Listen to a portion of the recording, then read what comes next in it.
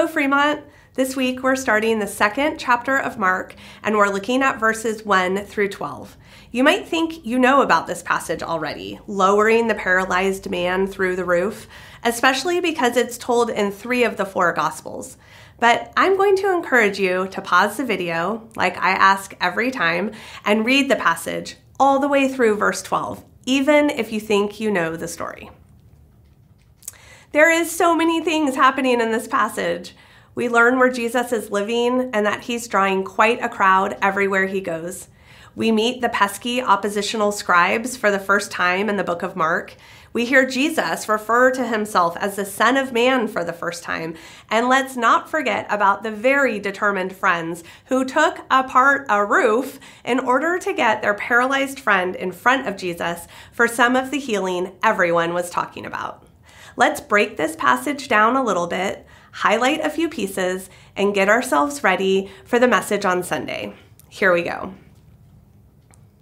Mark lets us know in verses 1 and 2 that Jesus is living in Capernaum now, and people are flocking to him not just for healing and miracles, but now to hear the word of God preached by Jesus.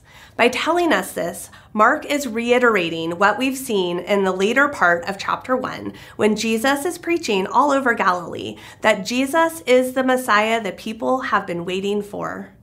Mark is reminding the reader that Jesus isn't a prophet only, he is much, much more. But we'll get to that in a second. First, let's look at these very determined friends. These very determined friends are anxious for physical healing for their friend. Their faith shines through with their determination and their creativity on getting their friend in an audience with Jesus. Jesus sees this and responds to this faith by forgiving the man's sins, and then later healing him physically. They have changed their friend's life. This forgiveness of sins, though, that part really riles up the pesky oppositional scribes. Again and again in his lifetime, Jesus will address this oppositional behavior and unbelief that Jesus is who he claims to be. Since John the Baptist, these men have been questioning how a mere human can have the authority to forgive sins. Jesus addresses their questioning in verses 8 and 9 with questions of his own. Why do you question these things in your hearts? Which is easier to say to the paralytic, your sins are forgiven, or to say, rise, take up your bed and walk?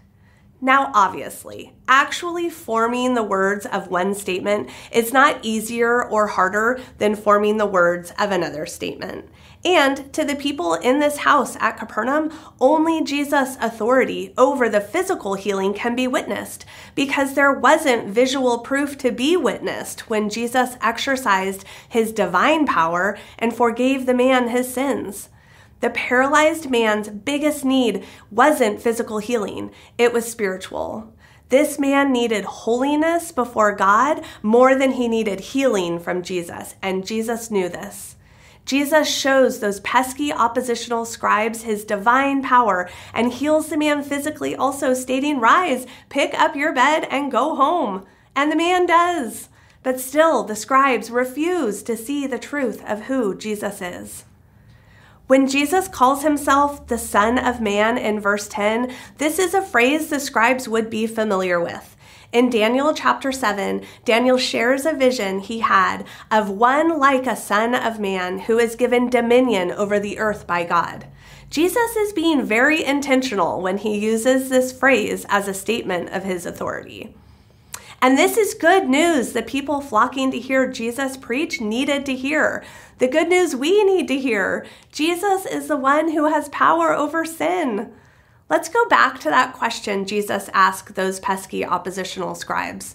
Which is easier to say, your sins are forgiven or you are healed?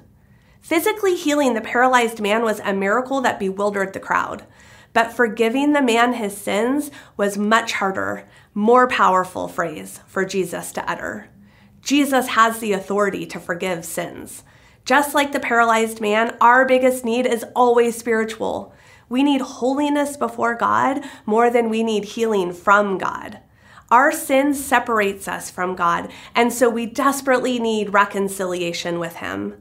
Jesus' death on the cross for the forgiveness of our sins and his rising from the grave and triumphing over sin is what brings us back into relationship with God.